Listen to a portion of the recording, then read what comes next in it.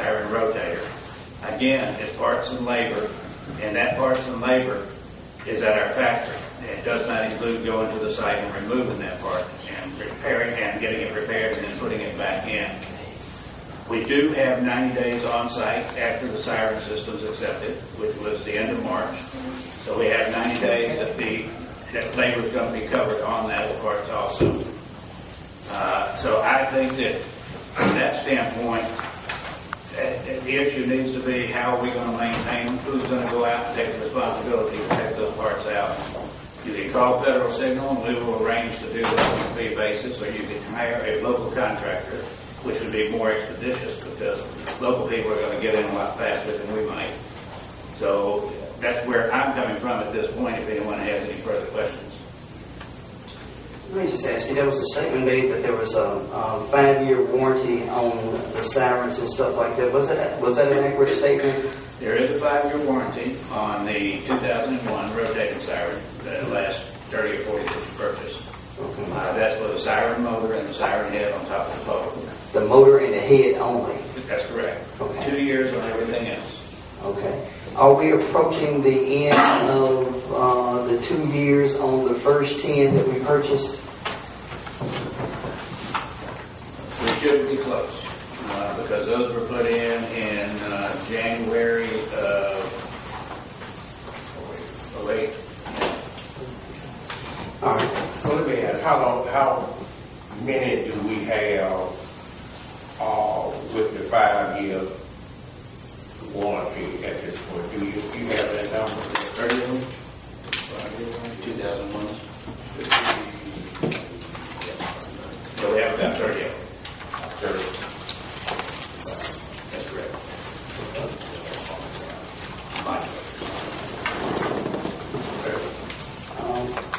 Well, the only other question I have is, at this particular point, so it's your recommendation that we do continue to have some type of maintenance on them based on the fact that... I wouldn't say maintenance, I would say service, because what would happen at this point is, let's say that a component went out on one of the boards, a fuse blew or something. Someone's got it. We do not cover going out to that site, so you need to pay someone to go out to that site, check and find out what the problem is, and then replace the defective part. The defective part is covered, and any repair to that part is covered. But the travel to and from the site is not covered. Okay, I'd like to hear from Director Lewis now about this. And I concur with Mr. Plant. Basically, the maintenance of the sirens in the areas can be done by a maintenance department. That could be something that they could do. And basically, that only requires cutting the grass and things of that nature. But I agree that we do need some type of service agreement. And my recommendation basically would be just to do an RFP for a service agreement for the L1 sirens and go from there. Because, as I state, the maintenance around the areas, and you have to keep in mind also, a lot of these units are concrete poles. So, and that's my recommendation. So your recommendation is going to be that we do a RFP and send it out for on an as-needed basis, or what? Basically a service contract, yes. Service contract. So are you further saying that we need to disregard the contract that we currently have? Basically, yes, sir. Now, how do we include that? And Mr. Plant just mentioned the fact that we still have some older sirens, and we still have to have someone to go out and make sure that they're operating or when they're not operating. Do we include both that together, or would that be separate? I would do the same contract, because whoever is awarded that contract, one thing I think you need to make sure is that they have been trained and they have a certificate or certification from Federal to know how to maintain all of the equipment. The other thing that you need to remember in looking at different companies is that you also have a Motorola trunk operating system operating within the siren system. that needs to be incorporated. So you need someone that knows the radio aspect of it, that knows the technical aspect of it as far as federal signal is concerned. Because the radio is probably the most subject to getting knocked out by lightning or other power surges or other damage. And that's a critical component. But if you'll remember, on the old sirens, a lot of the problem we had was the low-band operating system. The radios weren't operating. So if you don't keep the radio system operating, that Jimmy doesn't get a report that he's got a bad siren, and the sirens will not activate. Now, as far as the older sirens, and I need Jimmy or someone else that's familiar with the system, I think we're only maintaining 7 of the older sirens in the current system. Is that correct? 2001. 5. Right. Well, let me hopefully make a suggestion so that we get with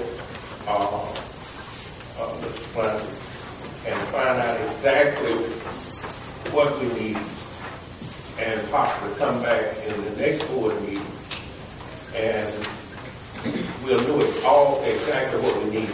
Right now, I'm not a technician, so if you may know, and then come back and get a motion as to exactly what we need to go out for. There are 5 that are now operational. There are additional 3 or 4 that also need to be included on that. Again, the older ones we're talking about. That's what I'm saying. 2001. Right. Give us an opportunity to put all that information together, and we'll know exactly what we're going out to get. The whole entire purpose, Mr. President, and I agree with you, is to make sure that it's important that people know that we have been transparent and that we are going to be transparent as it relates to what we're doing. And I think that it is a good suggestion that we do go ahead and go out for an RFP, and we do it at the next board meeting, and that will give us an opportunity to get this taken care of in a most expedient way by doing it that way. Mr. Plant will be able to help us, and along with working with Mr. Lewis, they come back and make their recommendation so we can go ahead and move forward. Yeah, because other things that we need to include in any RFP, I'm adamant that every siren should be inspected every year. And not so much for maintenance, but you've got other issues. You've got the way the head is attached, the bolts still in place if they come loose, because we got to worry about winds during storms. There's just a lot of grounding system still intact, because if it's corrupted in any way, that's going to make us more subject to lightning damage. So an annual inspection and batteries of the chargers, make sure they're not corroded. And then starting in about 4 years, you're going to have to start factoring in replacing batteries, which that should be part of the long-term contract. Okay, Ms. Campbell. I don't think it was cleared up whether or not we should request services. We should retain a company to provide services or request services on as needed basis. My suggestion was to request someone, when we consider as-need basis, I feel we will get provided with immediate services that we need. Say, for instance, you have something that goes on and you want to call a company and you need that service immediately. It might take them a month or so. But I figured if we would initiate a contract, then that would give us the flexibility of having immediate services provided to us. Okay. Okay, then. So what they're going to do is come back. And I would hope that what the 2 of y'all would do is come back with we'll know more about what we need and come back and we can put that into the contract and go out. You put that into RFP. Go ahead. No, I just have another question. Okay, go ahead. I just have one other question if we're finished with this particular item. Yes, there's some other questions from board. Did you, I forgot to ask you earlier, did you show any damage at Lake Hyco? The Lake Hyco area, the storm, from all indications, it blew down a tree at the power services property. But when it reached that area, the Lake Highco area, apparently the storm went up and went over it. And there was no damage there at the immediate Lake Highco Park area. It went across the street. Other than some trees down. Other than a few trees down. That's it. No structural damage that was indicated in the immediate Lake Highco area. Okay. Mr. Lewis, that was another matter I asked you to look into while Mr. Platt's here, so when you get back with me, get back to Garden, please. Okay. Oh, okay. I agree with Okay. You go ahead with your agenda. Thank you, Mr. Platt. Mr. President, members of the board, the first item that I have on the agenda is information reported to me when the city of Byram, they're requesting approval for recurring expenditures for Byram's 911 telephone line for monthly payment. As you can recall, the city of Byram submitted a request to the E911 Council several months ago, a couple of months ago. And this information was forwarded to the Board of Supervisors. And in that request, there was an approval for this request in the amount of $132,928.58 from E911 funds for different items that the city of Byram had requested. In that request, also, there was payment for E911 telephone system, AT&T monthly service charges for monthly fee and for one monthly fee, and I think it was a yearly fee included in that, if I'm not mistaken. Those funds have already been sent to the city of Byram. So basically now they're asking that the county renegotiate their contract with AT&T to include the city of Byram for 911 telephone services. And this is basically what I have here for the board. Well, we have and I see one of the council lady here from Byram. We have somewhat a mixed emotion mixed signals from Byram as to exactly what the request is versus what the board of supervisors have issued to them. I received a call from a TV station on the weekend telling me that Byram had rejected the radios that we've ordered and decided to go another direction. Now, maybe I should ask the question: Is that a true statement? We did order approved to pay radios this past Thursday. Yes, In other words, you no longer want the radios that we ordered. we have ordered radios. Is that not right, Brad? Yes, ma'am.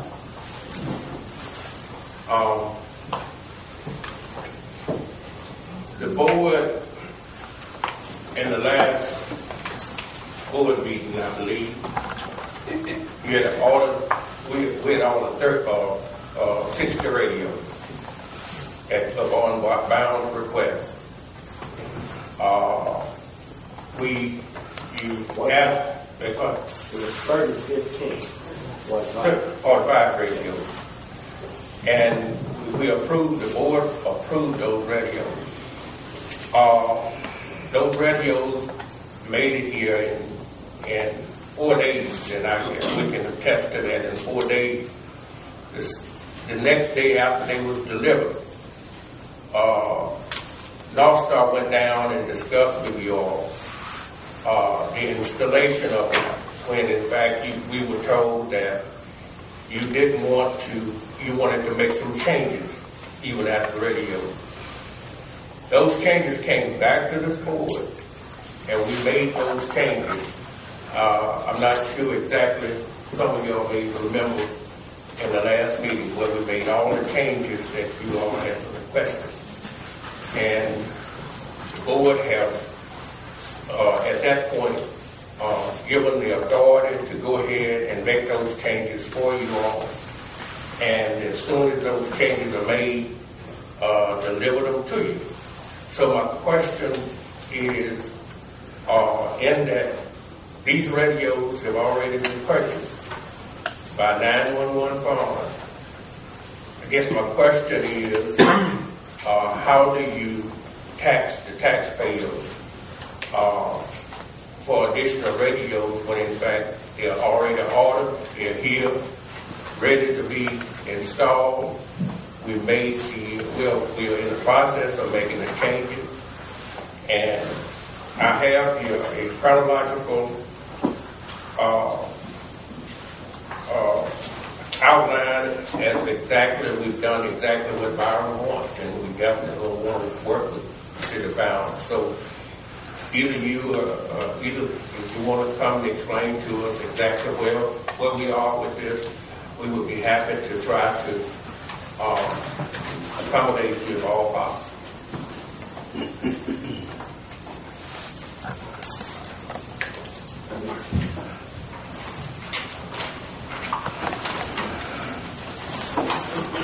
Mr. President, members of the board, I'm not. Go right ahead. I'm sorry. State your name and I'm Tricia Crockwell, I'm the dispatch supervisor for the city of Byram. I did not come prepared to talk about radios today. That's the chief would like all questions referred to him in reference to the radios. The only thing that I came for today was to request to be a PSAP. okay.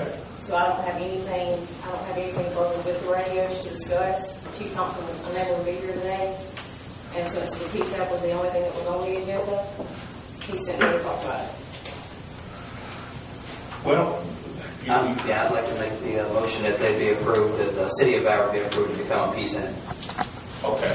And just for the terminology, for the sake of terminology, it stands for Public Safety Answering Point, which actually will allow them to receive 911 calls in the city of Byram. So moved. Okay.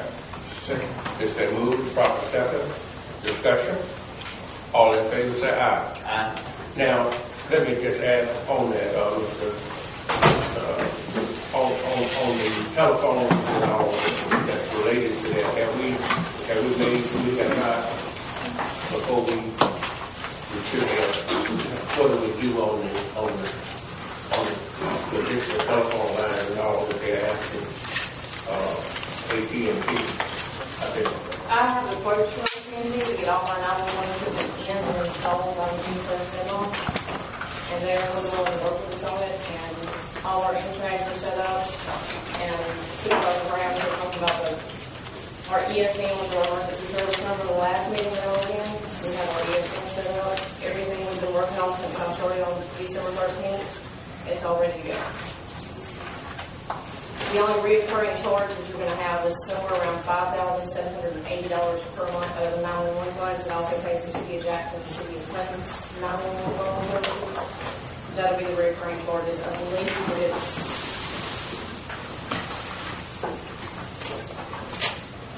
it's $36,630 for the initial fee for the 911 services to be set up. Now, Mr. Attorney, Mr. President, I actually have a meeting scheduled with the attorney for the city of Byram to discuss this issue in more detail. But my understanding is with the initial request that was submitted by the city of Byram, the startup of the 911 telephone lines in addition to 1 year of service was already approved by the board, and those funds have been delivered to Byram. Subsequently, there was a request by AT&T to amend the contract to include the city of Byram as a contract between Hinds County and all other municipalities where the 911 telephone monthly services are taken. Now, the question I believe that needs to be answered, and hopefully Mr. Scanlon and I will have an opportunity to confirm what each governing body would like to do is whether Byram wishes to be placed under contract like all other municipalities in the county. We have Hinds County pay the recurring service charge. Or since Byram has been given the funds already, whether they wish to establish a separate contract from Hinds County with AT&T to have their services performed.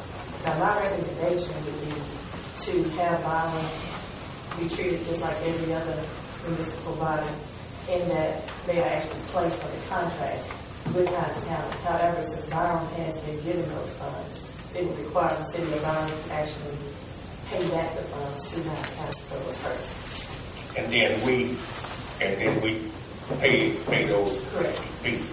But I was of the opinion, and the reason I asked the question, I was of the opinion that they have requested something different regarding those telephone lines to be done different from the other. No, sir, we haven't made any request. We haven't made any request any different than any other piece out in Hinds County. We'll be the same equipment and everything. Respectfully, I believe the additional cost comes in where they have to start up. So there's an initial installation cost in addition to the reoccurring monthly rate. So that may be why it is. What I'm referring to is AT&T have contacted us several times regarding it, and that was a mix-up, and that's what I wanted to make sure that we straighten that out so we can move forward with that. So what do we need to do to? I guess we need to get confirmation from the city of Byram whether it has a desire to pay back the money that is allocated for these services. Whichever will be easiest, we will either pay the money to AT&T for the initial. The only thing that we got from the 911 council was the first month. That was included on my paperwork, and it said recurring fee $5,000 whatever dollars, and it was actually put into the big thing that we got, the big change that we got. The initial fee is the 26, I believe, 36,000, and we will either cut a PO for that out of our funds, or we can take them back in the 911. Yes, sir. If I could make a suggestion, I would like to. Okay, go right ahead. My suggestion is that Byram will reimburse the county for those E911 fees, and then the county take the initiative to go forward with those fees and that contract. And would that clear that up? Yes, sir. That AT&T is calling about? Yes, sir. Okay. Can we then, do we need to officially request that they, you will relate to Byram to reimburse the funds, and then we'll take it on the line? Yes, sir. Okay. Mr. President, Now, go ahead. you finish.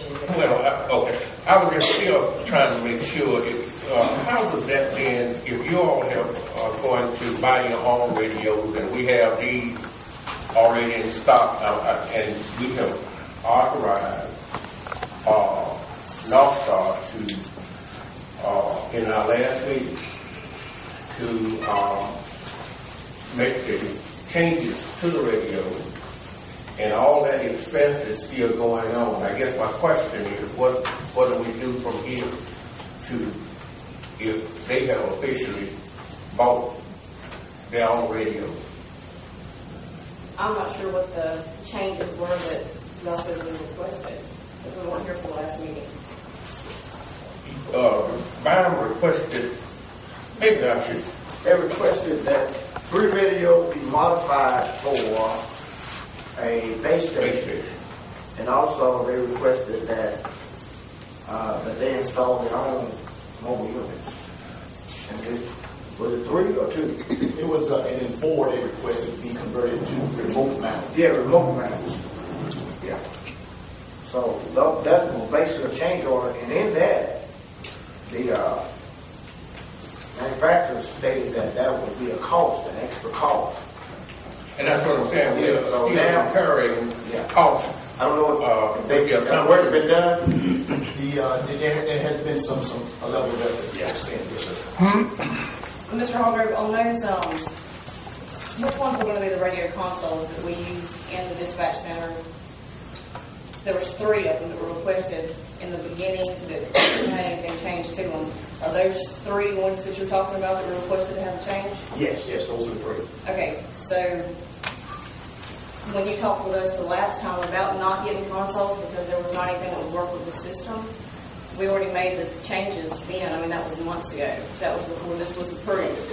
Correct, yes. And explain exactly what was requested and what we approved. Good morning, Mr. President, board members. My name is Nathan Hargrove. At the March 7th board meeting was when the approval was given to purchase the 45 radios, with 30 mobiles and 15 portables. The spec note for all dash mount mobiles, and subsequent to that, once that was done, I had a meeting out with Chief Thompson out at Byram, and he indicated at that time that some of those radios needed to be converted because he wanted to put 3 of them in his dispatch center, and 4 of them he wanted to put in unmarked vehicles, so he wanted those converted to be remote mounted. As a matter of fact, as recently as last week, the week before last, we visited with folks out in Byram, so we would do a site survey.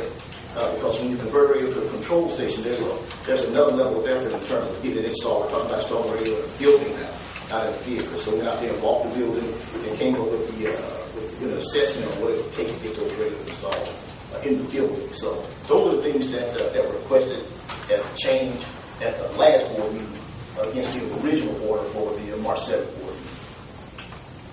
Now, we just voted for the PSAP. And now that they made the change and want different radios, how do we now? What does the board need to do to make sure that we're going down the right path to be able to meet our request? Well, one of the things that immediately jumps out at me, we have been going down this path now since March the 7th. As I indicated earlier, there's been a tremendous amount of effort expended on a lot of people's part. We prioritized this deal because Chief Thompson, in his comments, indicated that he was faced with a tight timeline. And everybody that has worked with us from that point forward prioritized this. Folks over in Director Lewis's office, they got their requisition turned around right away. We had some effort on behalf of the county attorney and her staff, as well as Ms. Davis and her staff, to prioritize this and get all the stuff lined up to make this happen as quickly as possible. So, when you look at that kind of effort and the fact that money has started to exchange hands, to me it appears that this train is a little bit far down the track to say, stop, let's bring it back, and it's a do-over. So, from my perspective, I have a purchase order from the county. I have instructions from the county. And subject to that being changed, I would propose that we continue along the track. Okay. Well, let me get a clear understanding here, because this is news to me this morning. Absolutely. Apparently, what has taken place just happened this Friday or Saturday. I have no idea. Because all of this information that you provided is certainly news to me. Are you saying that the city of Byram has rejected the E.F. Johnson radios that were approved by the board? And yes. No, ma'am, I have not received anything from the city of Byram indicating that they chose. But are you saying that the city of Byram has rejected the initial purchase of radios? No, as speaking, my understanding is, And purchase Motorola radios. Supervisor Smith asked the representative from Byram, have they changed? They did not deny that they had changed. The only thing they said that they had approved for a purchase of Motorola radios. So I don't know if they still want to accept the E.F. Johnsons or not. But in all indications, my understanding is that they said they're going to purchase radios, right, sir? Correct. Would you come to the podium and give us exactly what is happening? My name is Brad Edison. Because we have not received that information other than for the meeting. My name is Brad Edison, Commander of the Fire Police Department. Chief could not make it today. He just advised me to let y'all know that he wanted any questions regarding radio system or radio purchase brought to him. I will say that for all this work that supposedly has been going on over the past month, we've not heard about it. Therefore, we felt like we needed to do what we needed to do for the citizens of Byram. And with all this work that's been supposedly going on since March 7th, we've heard, we saw Nathan stop by one time. And other than that, we've heard nothing else. We have a time deadline, and that's what we were going after. We will start June 1st, and regardless of how we get the radios, that's how we'll get them. So, other questions can be asked the chief, because that's what he asked me to do. But there have been a vote to not use the radios that we have purchased, but to get additional radios. Correct, because we never, once we were, y'all advised that those 40 radios to be purchased, we had one visit, that was it. And we have a time deadline. And this is something that we will hit June 1st. So we've never heard another thing from the county. Well, let me just say one thing that did happen. When the radios came in, 4 days after you all requested, is it true that Mr. Hargrove came down and you all made a different request? And we had once you found out that the radios were in, then you made a different request for these radios to be changed. I will report for that question to Chief Thompson. He is the one that actually has been dealing with Nathan, and he could not make it today. Okay, but it's a clear indication that you did know we had the radios. No, I did not know that we had the radios. The city was not advised anything other than what they met with the city. When he came out and walked through. And we have it here in writing. You made a request to have those radios altered. So you can't say that you didn't know. No, we didn't say that we did not know, sir. Okay. Mr. Did you have anything? That's basically it. Just basically to request concerning the 911 telephone line charge. That was my request, that the board make a decision on whether they want those funds returned to the county, and then the county take the initiative to pay for the startups and the monthly service charges for the city of Byram. So do we need a motion to? Yes, sir. We need a motion to amend the contract with AT&T to provide 911 services for the city of Byram. Do we have a motion? So It's been moved. Proper second. Will you please read all of it? I'll just have to say it was what Ms. Martin stated. Okay. It's been moved to proper second discussion. All in favor say aye. Opposed? Motion is carried. Now, I guess we won't do it today, but we have all these radios that's been offered. And what we do with them, I'm trying to figure out what do we do. But we have not officially received that information from you all. But we've never received radios. You said they were I'm sorry, I said that. You said that they were in 4 days, but we have never received any radios. We didn't know where they were or anything about them. That's... Did you know that Mr. Hargrove went down personally and... No, sir. I'm not involved in that with Mr. Hargrove. I've never met Mr. Hargrove. So that's between me and the chief. Well, the chief knew. Okay. Okay. Okay. Well, I'm done. Thank y'all. The final item that I have is, yes, sir, go the ahead. final item I have, we met, the board attorney, representatives from the county, and myself. We met with a representative from Sprint Nextel, Mobile, City of Richmond, City of Madison, and I think those were all the parties, in reference to the rebanding for Hinds County.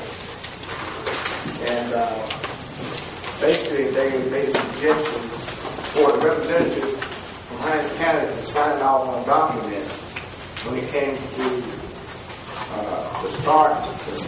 restarting up the rebanding reconfigurations for Hinds County, and that will include the cities of Richmond and the city of Madison. Those cities initially in our meeting wanted to have their rebanding done separate from ours, but it was noted that the gentleman that was over the entire project stated that no, that would definitely not happen. We, Hinds County, is the lead participants in this rebanding. So basically, they suggested that we identify a person to be the one that would represent Hinds County to the signatures when the acknowledgement forms come back for signing, so that Motorola can get paid through Sprint Nextel.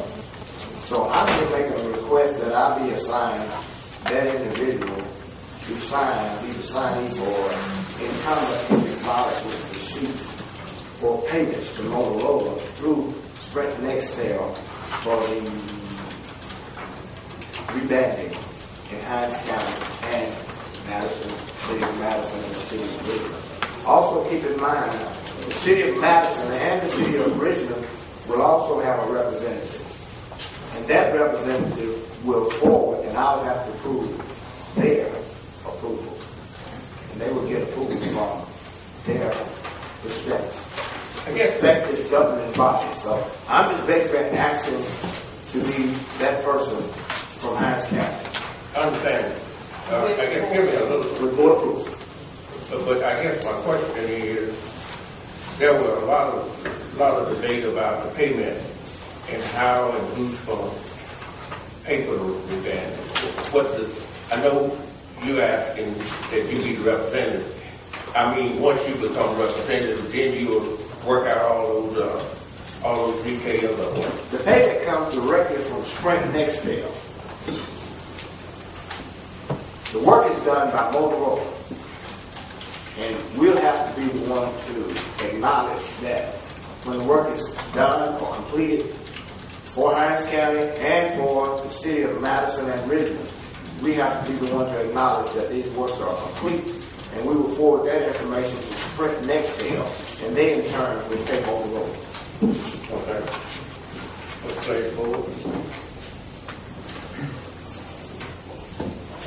I move that we give him the authority to be our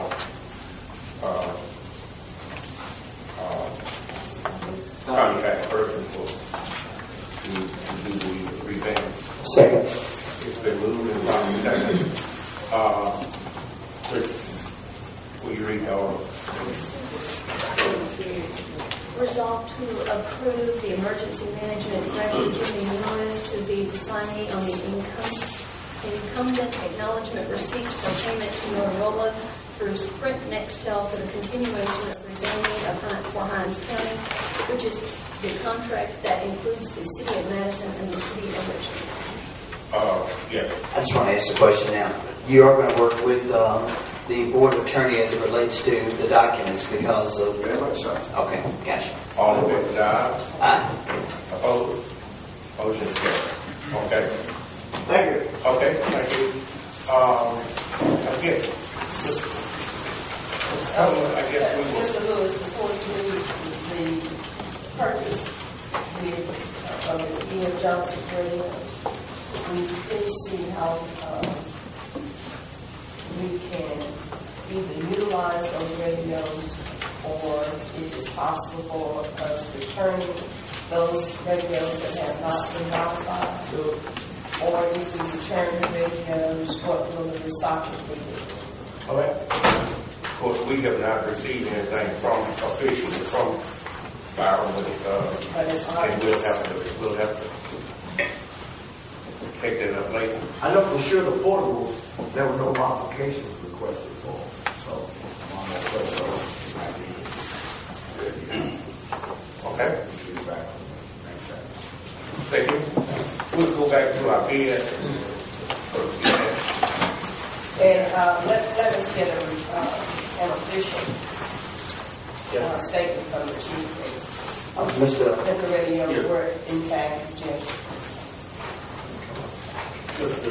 Graham. I just also wanted to make a personal note on this as well, is that approximately a week or so after the radios were in, I personally called Chief Thompson on the phone and told him that they were in and talked directly to me. Well, he knew it they were in because, like I said, he communicated to us some modifications that he wanted to make on the radio once they got you, and I had that in writing. Okay, Mr. Tony? All right. The bids that we read earlier on the LSPP project checked out.